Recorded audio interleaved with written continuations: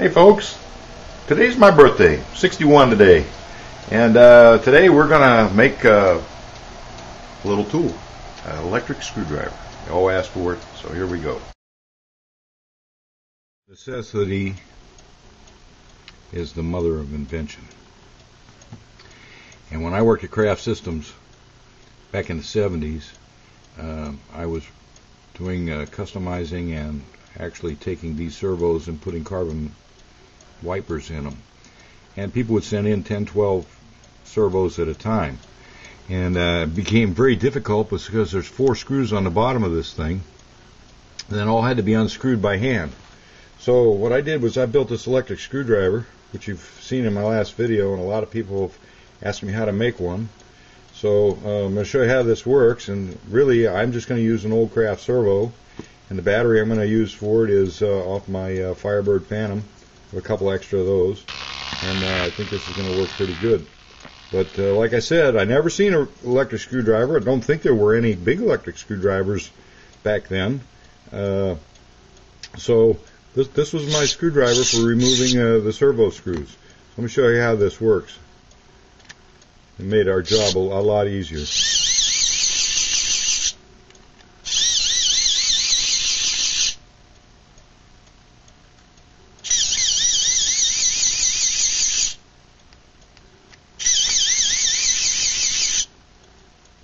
That's it. Screws come out, bottom comes out. Easy enough. So we're going to take the guts out of this servo now, and I'm going to go ahead and show you how to make an electric screwdriver out of Kraft servo or any servo.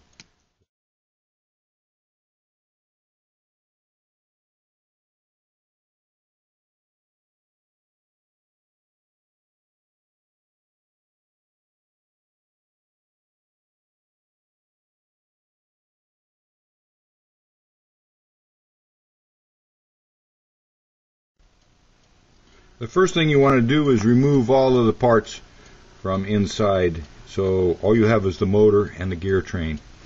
And then after you get that, you need to take this carbon wiper out of here. And the way you do that is you just have to pry up on the gear train and pull that out. Once you get the wiper off, and the gear train out, you need to take this little stop off the bottom of the gear.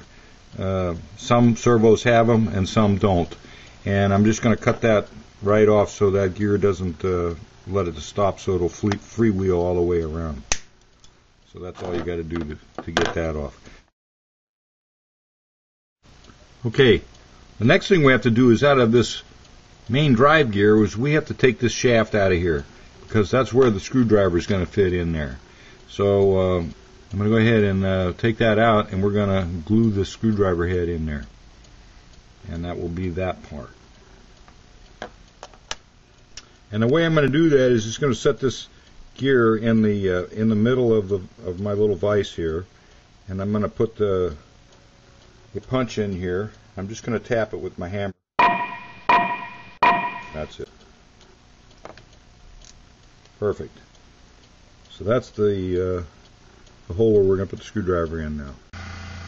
Next thing I've done is just simply taken this screwdriver tip and have ground it down so it's going to fit in this hole. Okay, the shaft on the bottom, I have shortened that. I have ground off about 1/4 of an inch, so that's going to go back inside this gear, and the screwdriver part is going to go in the top part. Let's put it together. Okay, what I've done is I've taken Amazing Goop and put on this right here and put that back in. And I'm going to take some and put on the other side now on the screwdriver bit.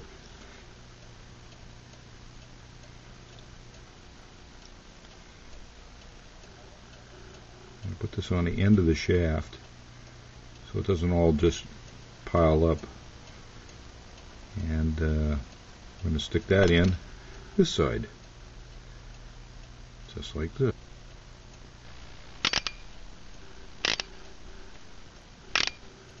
Good. That's it.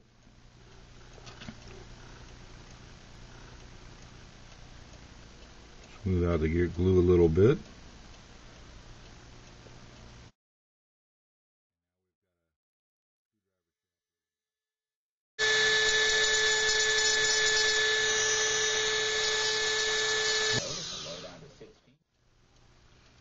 Make sure that you remove any plastic stops. There was a little plastic stop right here, and you have to remove that so the gears will go around all the way. In the old days, they had locks on it, so it would only go about 3/4 of a turn.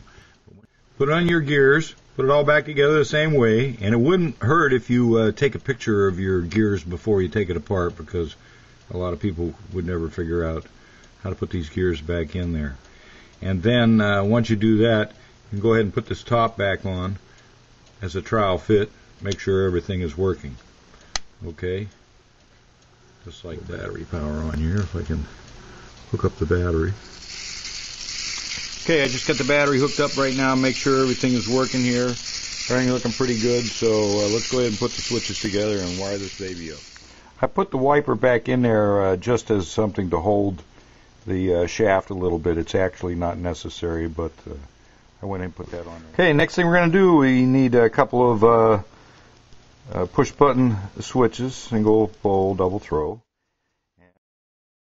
Okay, carefully mark the holes where your switches are going to be so nothing's going to be in the way like the motor here. Put it right here on the side. And then I run some pilot holes, and now I'm going to make the hole the size of the switch. And both switches now will fit right in there.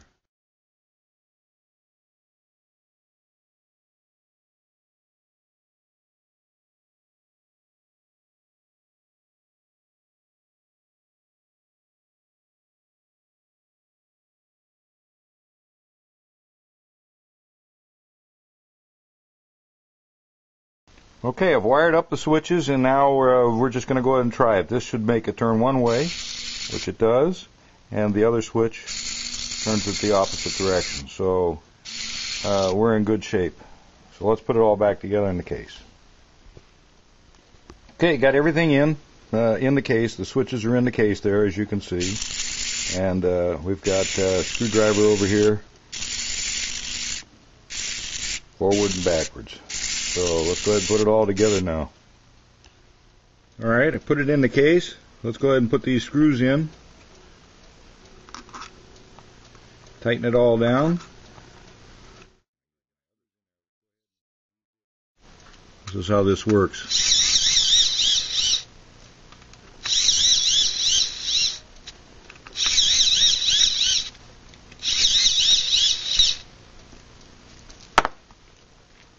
Okay, there we go, folks.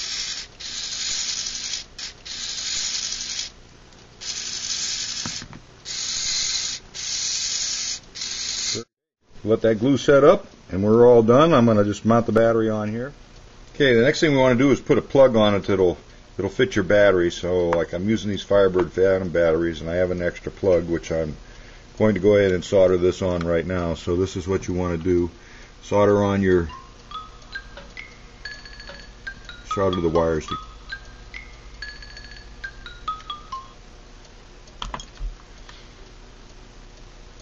Make sure you got a good connection. Good. All right. Some tape on that.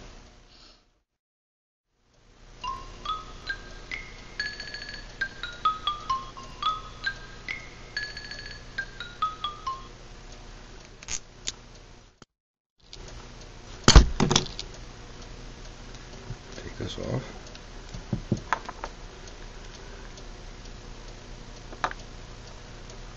You could use shrink tubing too, but I just didn't have any right at hand, so my black brace tape works really good. Okay, looks like we've got a pretty good setup now, and I'm just going to wrap this around the top, Velcro the back.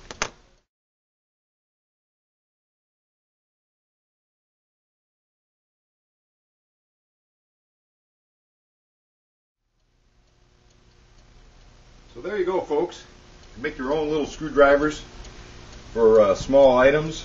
There's the old one, and there's the new one. Gadgets. gadgets. Mr. Herbert's Gadget Class.